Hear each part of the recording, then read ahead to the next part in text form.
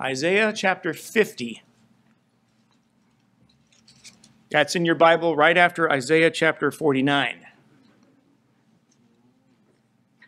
Isaiah 50 and verse 9 is what I'll call your attention to as we get underway. Behold, the Lord God will help me. Who is he that shall condemn me? Lo, they all, as my enemies, shall wax old as a garment. The moth shall eat them up. The Bible has plenty to say about the house moth. And this title will naturally be the moth-eaten garment. That expression has its origin in the Word of God. This won't be a lengthy sermon either, by the way, so you can be relieved. In Job 4, verse 19, he compares the pride and the presumption of angels who think that they are as just and wise as God with men, quote, that dwell in houses of clay, whose foundation is in the dust, which are crushed before the moth. Also in Job 13, verses 26 to 28, he talks about the consequences of sin in your youth, making your life like a moth-eaten garment when you get older. The Apostle James, warning the rich man about trusting in his wealth, declares, quote, your riches are corrupted and your garments are moth-eaten, James 5, verse 2. Recall what the Lord Jesus preached, Matthew chapter 6, verses 19 and 20. Lay not up for yourselves treasures upon earth, where moth and rust doth corrupt, and where thieves break through and steal. But lay up for yourselves treasures in heaven, where neither moth nor rust doth corrupt, and where thieves do not break through and steal. And he adds, for where your treasure is, there will your heart be also. The Lord Jesus compared the work of the moth to that of a thief. A thief will break into your home or your property unannounced, uninvited, and steal something of value to you. Likewise, the moth will come into your house, get into your closet, unannounced, uninvited, and destroy some expensive garment you have. In our text, Isaiah 50, verse 9, the wicked are compared to a garment that will wax old, like one that is moth-eaten by the Lord's judgment one day. Then he says again, for the moth shall eat them up like a garment, and the worm shall eat them like wool, but my righteousness shall be forever, and my salvation from generation to generation. Isaiah 51, verse 8. The Lord draws a distinction between sin and salvation, and the destructive work of the moth is likened unto sin. You know something?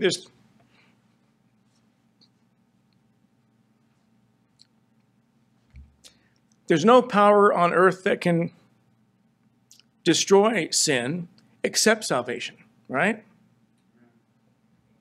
And like a moth will consume a garment, sin will consume the man if it's not addressed. The prophets, and the Lord Jesus, and the apostles all understood the corrosive, the destructive, ruinous power of the moth. And they likened it to sin. It was a picture of sin. So let me consider what I call the moth-eaten garment. The moth-eaten garment. First of all, let me say this. The moth is a little insect. Its smallness, however, doesn't make it any less destructive. In fact, if it were larger, you might see it and be able to defend against it and keep it from doing its damage. You don't notice it's even come in until you discover some dress or some coat that's been ruined by it till later on. And sin can do the same thing in your life.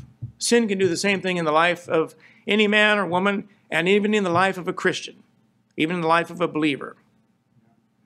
You start hanging around the wrong people, you start going to the wrong places, you start listening to the wrong voices, and it'll turn you into a practical atheist. You know that? It really will. And if you're saved, your life can become worthless to God, because you let just a little bit of sin in. It doesn't have to be a big sin. It can be a little one and festers and grows until it destroys you. The good testimony you might have had has turned in your life into a moth-eaten garment in the eyes of God because of sin. Behold, the Lord's hand is not shortened that it cannot save, neither his ear heavy that it cannot hear. But your iniquities have separated between you and your God, and your sins have hid his face from you, that he will not hear. Isaiah 59, verses 1 and 2. Until you address the issue of sin, either as a Christian or still a non-Christian, God is under no obligation to listen and hear and answer your prayers. You know that? None whatsoever. You have to come to him on his terms. The Bible states, he that covereth his sins shall not prosper, but whoso confesseth and forsaketh them shall have mercy. Proverbs 28, verse 13. You want to get rid of the moth of sin in your life. The experts say that the moth doesn't actually chew on the fabric. Its mouth isn't made to do that. But the females lay their eggs, their larvae, and that turns keratin into the substance of their body, the fuel or the food that causes their bodies to take shape, kind of like a bird's feather or a fingernail. And as that process happens, that it's like a small little, like an acid resulting from those eggs and burns right through the clothing. So in that sense, it does eat through the clothing. So a moth-eaten garment is a perfectly accurate description. The tiny eggs can destroy the item. And a little unchecked sin can destroy the man or the woman. Satan wants you to think you have it all under control. He wants you to think you've got a handle on it. You know when to say when. You know when to stop. You know when to change your mind. You know when to turn around. Think of how many broken homes, how many broken hearts, how many ruined reputations, how many lost jobs, how many lost opportunities, how many prison sentences have been served out because as a result of someone's sin, thinking they had it under control. Behold how great a matter a little fire kindleth, James 3, verse 5 says. You know, one discarded match out your car window can burn down 50,000 acres in a forest fire. We were coming down from our church camp one year, several years back, we were in Big Bear. And some of you might have driven down the same highway that Sunday morning that I did. And off to the left, there was a sign, had a picture of a car driver throwing his cigarette butt out the window, and the slogan simply read, "One careless moment."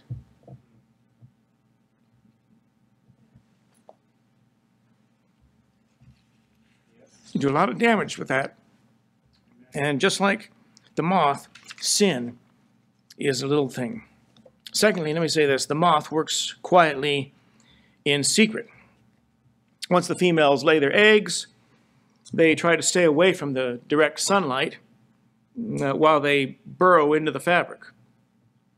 The Bible says, "But the path of the just is as the shining light that shineth more and more unto the perfect day. The way of the wicked is as darkness. They know not at what they stumble." Proverbs 4, verses 18 and 19. They don't even realize what they're doing to themselves.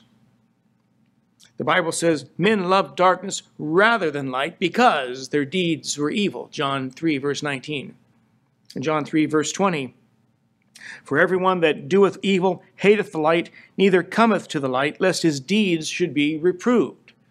Those are the words of the Lord Jesus. To reprove means to expose something in hopes of making it right once again. But people don't want to hang around the light. They don't want to be shown the light. They don't want to... You know, when you're trying to engage in sin, when you're trying to get away with something that would be less than noble and less than honorable in the eyes of Jesus Christ, you're not going to be reading your Bible. You're not going to be praying. You're not going to be concerned with the welfare of your Christian friends. You're going to stop going to church. You'll find some excuse not to show up to the Bible study. You'll find some reason not to have fellowship like you once had with other brethren. Yeah, come on. You'll find any reason at all to justify it. It's amazing what people are able to justify in their own minds. Right. You can justify anything. Yep. We always want to compare ourselves to somebody who's worse. Well, I'm not as bad as that guy. We always compare ourselves to someone who's far worse, we think, than we are, so it makes us look good by comparison. Yeah. We never compare ourselves to someone who's better than us and to show how rotten we really are. But the infestation of the moths don't want to be scattered, and the sinner doesn't want to be found out. And I'm talking about a Christian, a saved person who's engaged in sin. He doesn't want to be found out either. But they both can do their work quietly and in secret. If you're a true believer, but you quit reading your Bible, you stay away from Christians and fellowship, and think prayer isn't that essential, eventually you become a worthless Christian. That's what you become. An unproductive, unfruitful, worthless Christian. I don't want to be an embarrassment to the Lord Jesus Christ. I don't want to bring shame to the name and the person of the Lord Jesus Christ, or the God who saved me and guarantees my place in heaven one day. Why would any Christian want to live a life that's unproductive and unfruitful and gives nothing back to the one who saves him and writes his name in heaven and guarantees eternal life to him and puts the Holy Spirit within him and gives him a conscience now to understand the scriptures that he couldn't understand before? But how much time do you spend on the internet? How much time do you spend watching television? How much time do men waste worrying about sports or people worrying about politics? I like what Jay Leno said years ago about politics. He said they define the word politics comes from two root words, poly, which means many, and ticks, which are bloodsuckers. That's a pretty good way of defining it. But those things will gradually make you weak as a Christian. Thirdly, let me say this. It's related. The moth works from the inside out. As the worms, the larvae are laid, they begin to grow. Eventually, the full-grown moth is gone, but by that time, the coat is ruined. My wife bought me a nice top coat about 12 years ago. But the weather here in Southern California is not cold enough to really need it. I'd wear it maybe one day a year, and by 10 o'clock in the morning, I'd taken it off because the weather is too warm. So and in fact, I wore it so seldom, people would compliment me thinking it was brand new. Last time I went to wear it, maybe a year ago, 2 years ago, the moths had gotten to it. There were holes in the fabric. It was the best coat I had, but it had been worn, but they had destroyed it. They ruined it. The moths were gone, but the holes remained. And after Job's friends gave him their opinions about his troubles, he said, I have heard many such things. Miserable comforters are ye all. Job 16, verse 2. The people who give you bad advice, the people who get you into trouble, those people are going to be gone when the problems arise. You'll be left alone with all the bad decisions you made. For from within, out of the heart of man, proceed evil thoughts, adulteries, fornications, murders, thefts, covetousness, lasciviousness, an evil eye, blasphemy, pride, foolishness. All these evil things come from within and defile the man. Mark 7, verses 21 to 23. All of these things grow inwardly before they manifest outwardly, like the moth that's busy destroying your clothing until it's too late. Fourthly, let me say this today. The moth is no respecter of persons. The moth is no respecter of persons. The moth won't pass over an expensive sweater or a cardigan, one of these dry clean only items in favor of cheap flannel pajamas.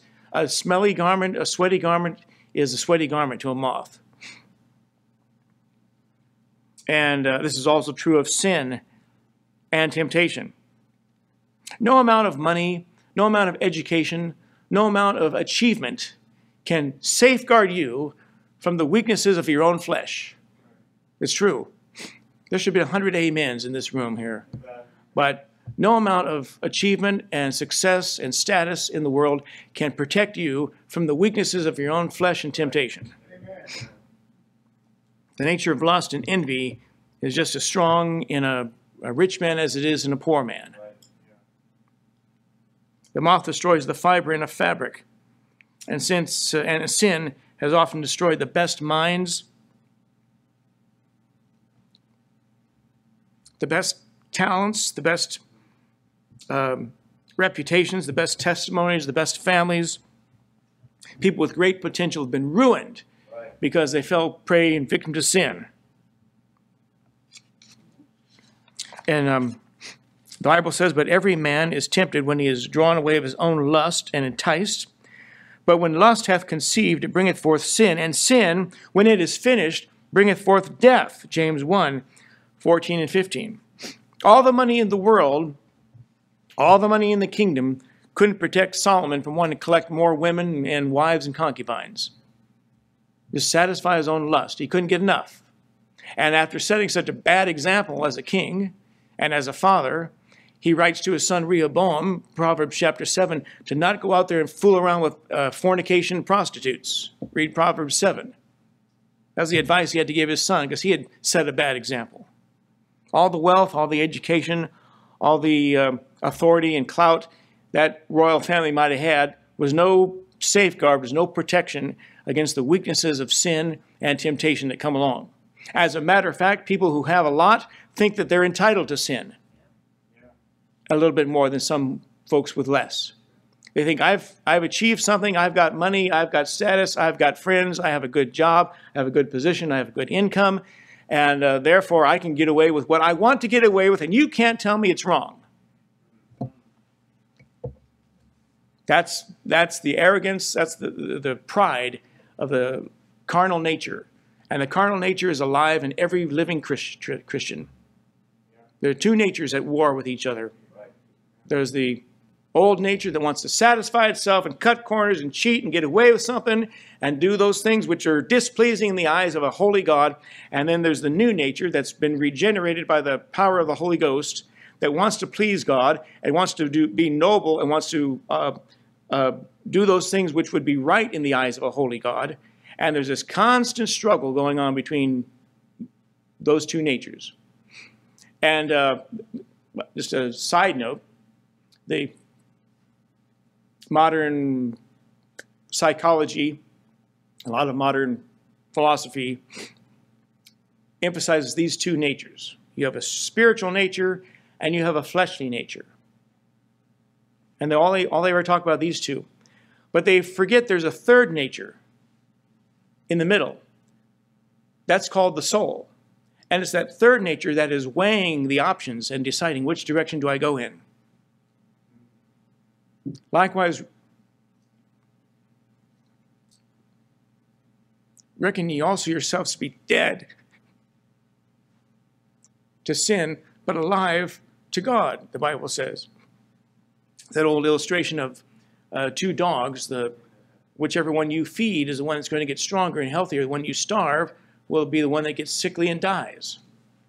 And in a sense, that's what you want to do with the carnal, fleshly, self-serving, self-satisfying nature of your flesh.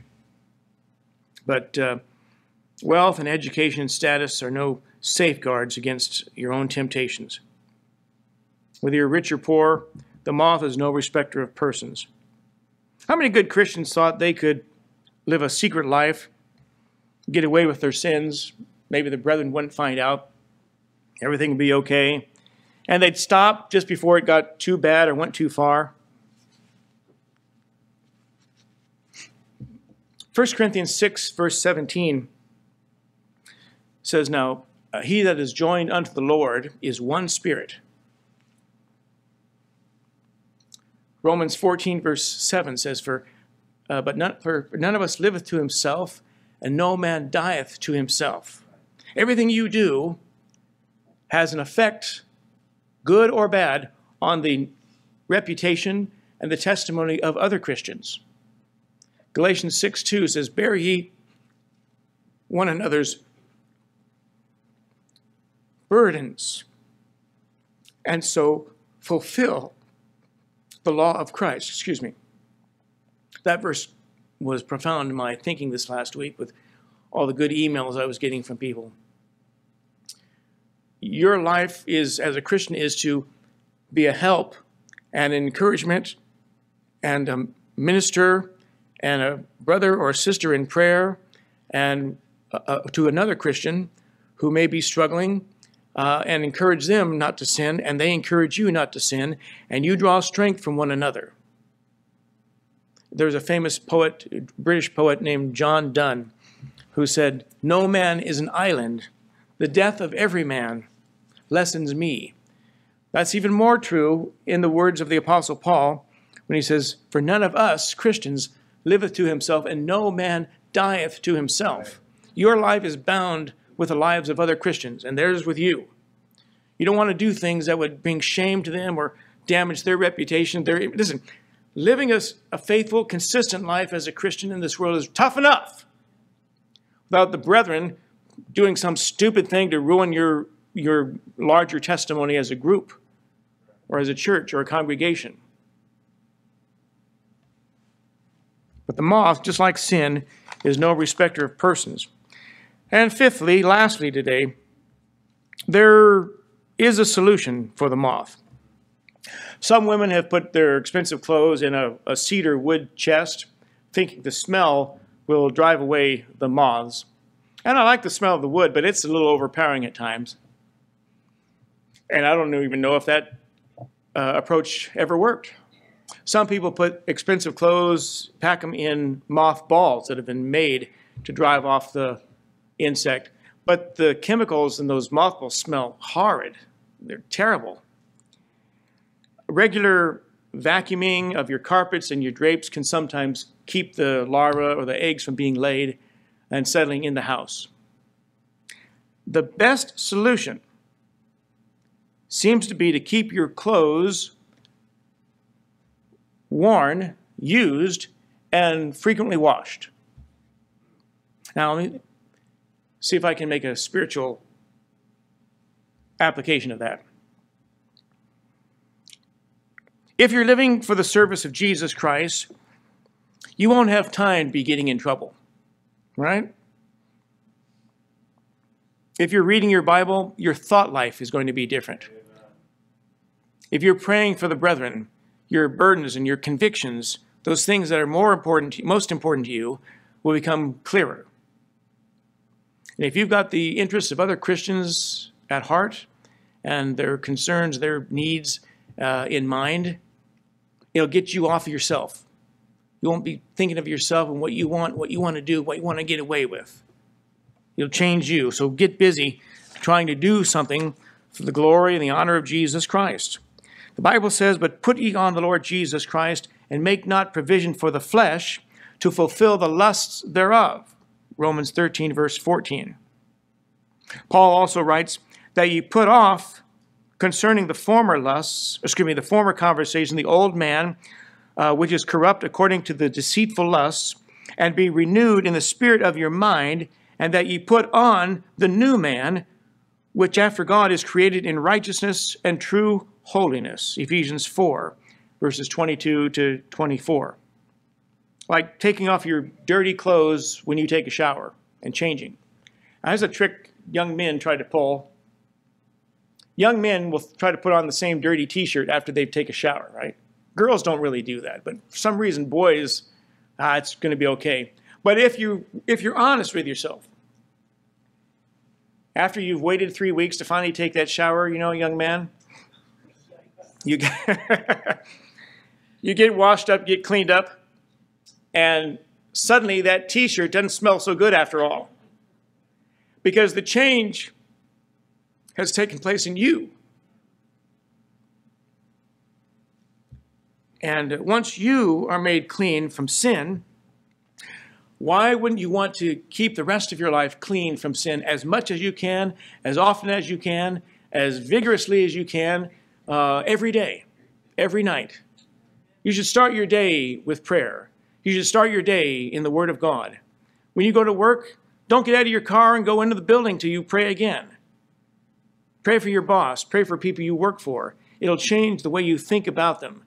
You won't grumble and be mad and angry. Well, that guy treats me poorly. And start praying for that person as a man or a woman who is lost. They need Jesus Christ. It'll change the way you think. Someone said to me earlier this week that it's not, some Calvinists, a prayer doesn't change things, it just changes people. Well, if it doesn't change things, then why does God ask us to pray?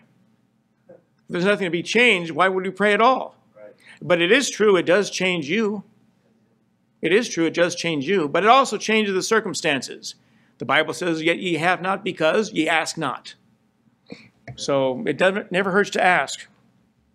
But you don't want your life to become a moth-eaten garment because of sin. And I'm going to close it right there. But the moth is a picture of sin. It's small, it's little, it works quietly, it works in secret. It's no respecter of persons.